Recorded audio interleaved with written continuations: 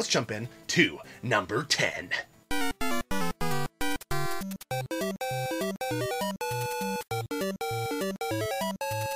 Yeah, I mean, we get it. It's, you know, Doki Doki Panic reskinned for North American markets, but that doesn't change the fact that it is our Super Mario Bros. 2. Dude, Super Mario Bros. 2 is so much different than the first Mario Bros. Yeah. But it has a charm, and the way it plays, and there's 4 characters you can pick for every level. One thing that I loved Mario Bros. 2, but one thing that pissed me off the first time I beat it was that it's not real.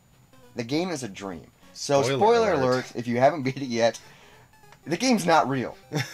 But also, it doesn't make sense because it's a video game. Like, why do I get upset by that? I don't know. It's not real no matter what. Yeah, but even though it wasn't born as a Super Mario game, I still consider it a Mario game. Oh, yeah. And you can just take that to the bank. It's so good. Now let's move on to number 9.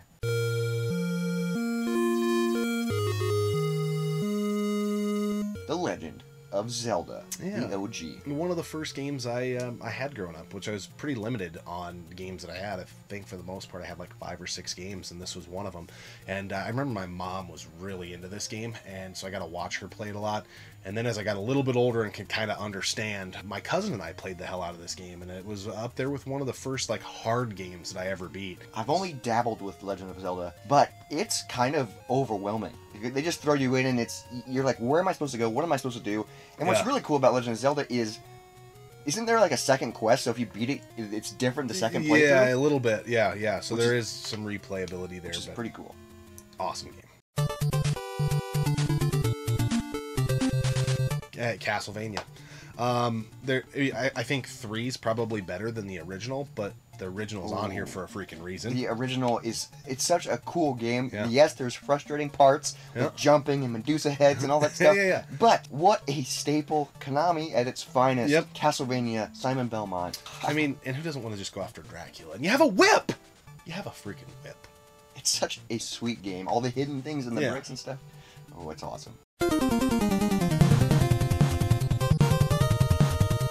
Contra, number 7. Yes. So we were debating whether or not to put Super C or Contra, but we went with the original just because it started it all. And it's a badass game. The first Contra. Yeah. I remember the first time I played it, I could barely get through level 1. Yep. It's hard, dude. Yeah, it is hard. And now we're pretty damn good at it. Yeah. Super C, I think, is probably, to your point, probably the better game, but there's something about the original Contra. There's just something about it. It's amazing. And now it's time for number 6.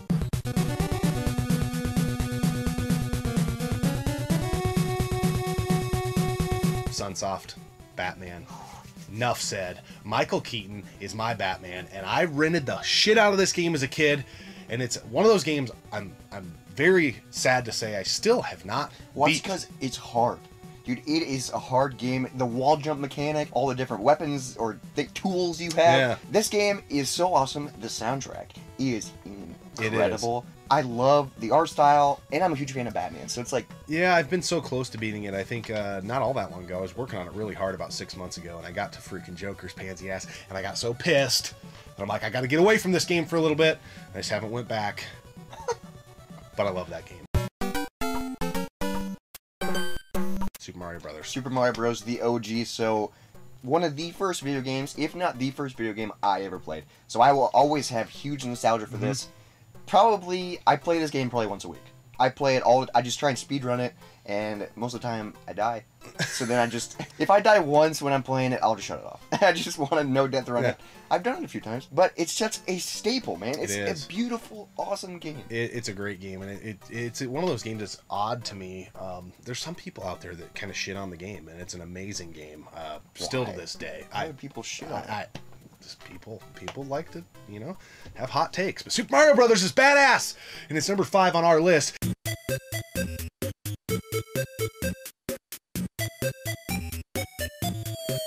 So speaking of hot takes, this game is so much better than Tetris, and that's Dr. Mario. I've said that 1,000 times. I just love this game so much. I play this game almost daily. It's just a perfect game. Chill is one of the best video game songs ever made. So good. I love puzzle games so much, and I just zone out when I play it. It's so simple. It's so easy to a certain extent, but I love Dr. Mario. I love him. And probably my favorite NES game of all time.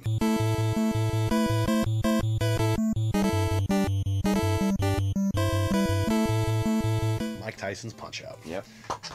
I just love it. It's the game that I'm the best at of any game, probably. Super Mario Bros. Is up there, but Punch-Out. Mike Tyson's Punch-Out. And if you've been following the channel for a while, you know we've been talking about that I've been training. I'm still training.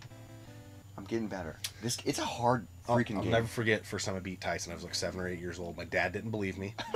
Oh, bullshit. Come downstairs, Dad. I'll freaking show you. And it took me a couple times, but I was able to replicate it. But the first time I ever beat him, I won by decision. It doesn't happen anymore. Now, he's always going down in that second round for the most part. Love that game. Moving on to number 2.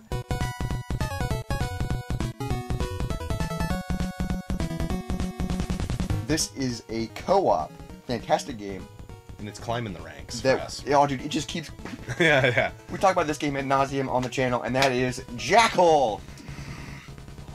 How many Konami games are on this list? A lot of them. Yeah, well, I think that's 3 so far. 3, yeah. This game is amazing. I love it so freaking much. It's just a tank, jeep, shooter. It's awesome. Yeah, the game really thrives co-op. I've always liked the game, but I have a newfound appreciation for it with us playing it co-op. It's great. I used to rent it all the time, but my brother was young enough that he couldn't really help me too much, so it was kind of like, oh, this game's cool. I like it. But when you play with someone else who knows what's going on, yeah, it's pretty awesome. Pretty awesome game. And number 1, let's just get it out there. I think everybody probably saw this one coming. Mario Bros. 3. Yep. Oh, so a huge fan of the Mario series. We have 1 and 2, and now 3 on our top 10 list. They're amazing. 3 is like the perfection of Mario 1, and then a little bit of Mario 2 because it's way different. But the perfection of the Mario games. Yeah. All the different power-ups, the overview map. It's a beautiful freaking game. It's perfection. And you know, as much as you want to be cool and say, hey, that's not our number 1 game, we got to do something different. You just, if you do, then you're probably just doing it to try to be cool. I mean, because it's one of the best games ever made. And it's still so hard. Yeah. We've beaten it multiple times, but it still is a struggle to beat. It's a tough game. Yeah, I think at one point, I want to say we were damn close to no death running it, or we did no death run it. I can't remember exactly. It's on the channel. World 8 is it gets freaking tough. And I just want to throw in an honorable mention real quick because I'm shocked it didn't make our list, but we made our list really quick. And that's Gradius. Yeah. I don't know how it didn't make our list. It was good. Ninja Gaiden was close. Ninja Gaiden was up there, but Gradius, that's the game that made me fall in love with shmups. Yeah. It's a beautiful game, the music, and that's another Konami game. Yeah. Hey. They were on fire back in the day. Getting a lot of love. We greatly appreciate you tuning in to this episode of Gaming Off the Grid Nibbles and Bits. If you like what you saw here, check out the full episode that this snippet came from in the description below. Much love, everybody. Cheers.